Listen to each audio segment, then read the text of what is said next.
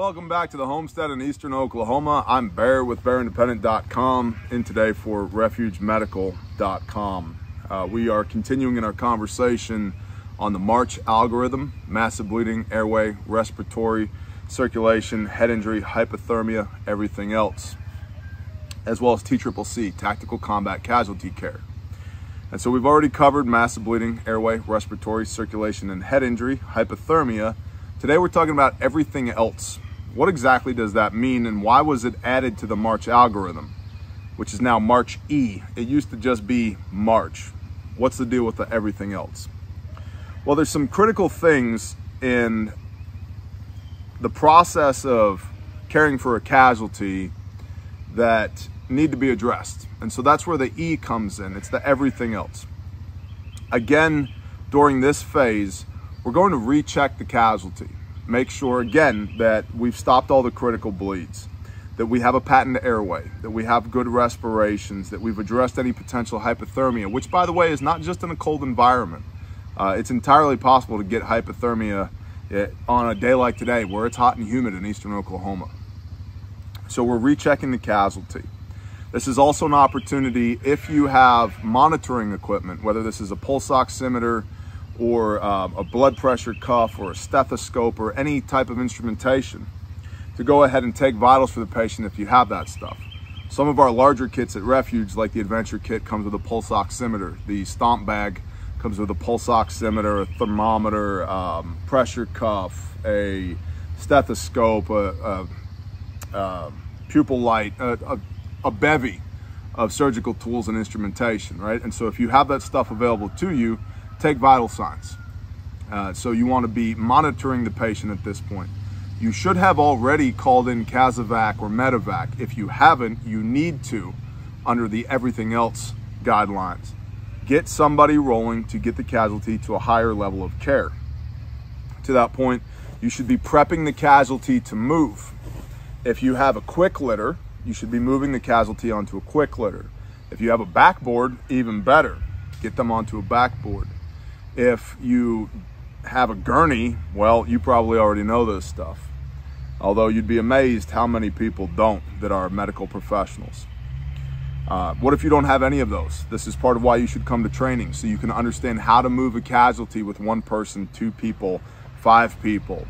How do we move a casualty in such a way using only what we have available to us in the back of a vehicle or as we're standing here, so that we can maintain C-spine immobilization, keep the patient's head upright, maintain a patent airway, all of those things, right? Again, come to class, whether it's Refuge Training or any other qualified medical professional that's teaching trauma medicine, come to class, because this is information, not instruction. And I understand I've hammered that in every video, but I don't want you to get a false sense of confidence here, thinking you know this stuff because you heard it from some guy on the internet. You don't know it until you can do it with your own 2 hands without thinking. And so, again, you want to be prepping the casualty to move. We're getting off the X, right? Well, how are we getting off the X? What do we have rolling? What assets do we have to move this casualty? How do we elevate to a higher level of care? You also, during this period, want to be addressing minor wounds. Maybe there's some cuts and scrapes and abrasions that are not life-threatening, but we can continue to work the March algorithm. We can continue to render aid to this person to, maintain their well-being, give them a higher quality of life in this situation. And proactive medical intervention does tons for morale and mindset. For the casualty to know that somebody is here that is competent, that is well-equipped, that they know what they're doing, that whole thing can change their outlook. And that mindset and that heart set goes a long way towards the survivability rate of the casualty. And so it might seem stupid, but if they have a scratch on the back of their hand, cool, what can we put on that? We'll put a Band-Aid on that. Or I don't have a Band-Aid, but I've got a small piece of gauze and some tape, so I'm going to tape that up. Or I'm going to wrap some Curlex around that, whatever it might be. So addressing minor wounds, super recommended. It's great for morale. And also we want to limit the incidence of infection as well. And then if you have a casualty card, you want to document what's been done. Again, March is covered under the Good Samaritan Act. You are allowed to perform March, and I believe it's almost every state of the country, although check your local laws and regulations, because a lot of y'all states are all messed up. But in almost every state in the country, you are 100% allowed to perform the March algorithm with no liability for you. So if you're a teacher or a principal or a school bus driver or a coworker or an office manager or a softball coach or whatever it may be, or an innocent bystander, you are allowed to medically intervene per the Good Samaritan Act to work the March algorithm, which again is why you need to be trained on the March algorithm. But you want to document what you've done. You know, and part of that could be, did I fill out the time tab on my tourniquet? Nope, I didn't. I'm going to go back and document that. You may have a piece of paper like this, and I'm going to write down casualty is a 200-pound approximate white male. Incident occurred at 14:07 hours. Motor vehicle accident, 2 vehicles, black Ford F-150, white Ford Taurus, intersection of bad and worse. Medical intervention, tourniquet applied, upper left arm, wound pressure or wound packing, and pressure bandage applied, lower left leg, head injury, suspected TBI, clear viscous fluid, yada, yada, yada. Document all of that. And then when EMS shows up, here you go. This is what I did. This is what I saw. And you should snap a picture of that with your phone as well. And if you're still on the phone with EMS, with dispatch, you should be talking to them as well. Hey, because it's their job to write stuff down, by the way, just so that you're aware. Like, that's part of what a dispatcher does. So as you're on the phone with them, yep, we got a 200-pound white male. He's approximately 30 years old. He's got brown hair. He's got blue eyes. He's driving a black Ford F-150. License plate is XYZ123. We're at the intersection of bad and worse. Southbound traffic is halted because the white Taurus is in the road. I was able to move the casualty from here to there, and just talk to him. Literally, while you're rendering aid, take your phone, put it on speaker, throw it on the ground, and just talk to them while you're working. And they're gonna hear you, and they're gonna write stuff down. Hey, dispatch, mark time 14:07, tourniquet applied. Roger that, upper left limb, tourniquet applied. It's a Cat Gen 7. Hey, dispatch, I'm wound packing now.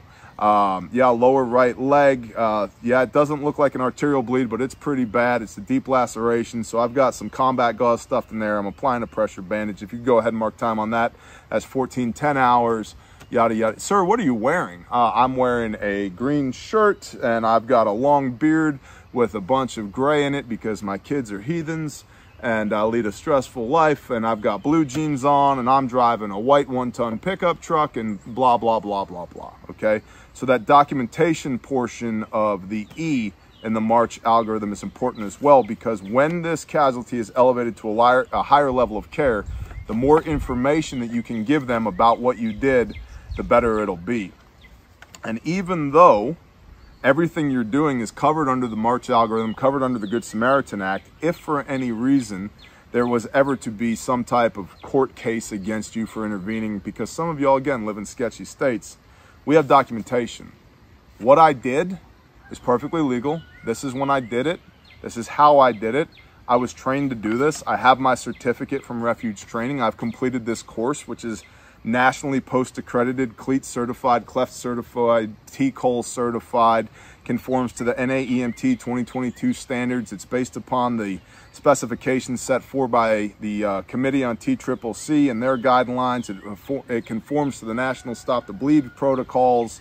I did all of this stuff. I know what I'm doing. I was trained in the doing of it. Here's the documentation of what I did. So during the E portion, everything else, again, if we have instrumentation, we're going to perform some monitoring. So we're going to get some baseline vitals on the casualty at this point. We're going to prep to move the casualty because we're not staying here. So again, quick litters, backboards, body carries, multiple people, single person, how we're going to do that kind of stuff. We're going to address any minor wounds so that we're continuing care on the casualty. We're building morale, we're building rapport, and we're going to work on our documentation. Make sure that we're talking to dispatch, make sure that we're writing down what we've done, figuring all that out, because you may not remember after the fact. In the moment, in the heat of battle, all this stuff is going on, but after the fact, hey, when did this tourniquet go on? Hell, I have no idea. Why did you wound pack? Well, I wound packed because I saw what appeared to be an arterial bleed in the lower right leg. Copy that.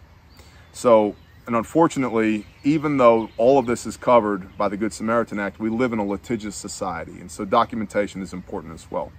That's the E in the March algorithm. In our next video, we're going to discuss March pause, which is pain management, antibiotics, wounds, and splinting. And that will wrap up our mini series here on this YouTube channel on the March algorithm and TCCC.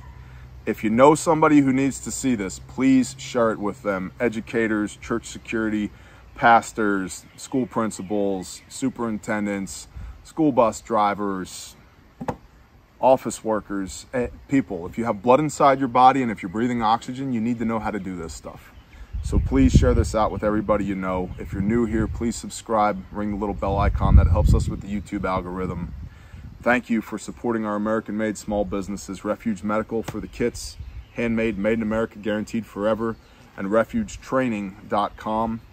You as a civilian cannot get a higher level of training anywhere else in the country than from refugetraining.com, and we travel the country. So, bugs everywhere. I appreciate y'all very much. Get trained, whether it's from us or anybody else. Get a good trauma kit, whether it's from us or anybody else.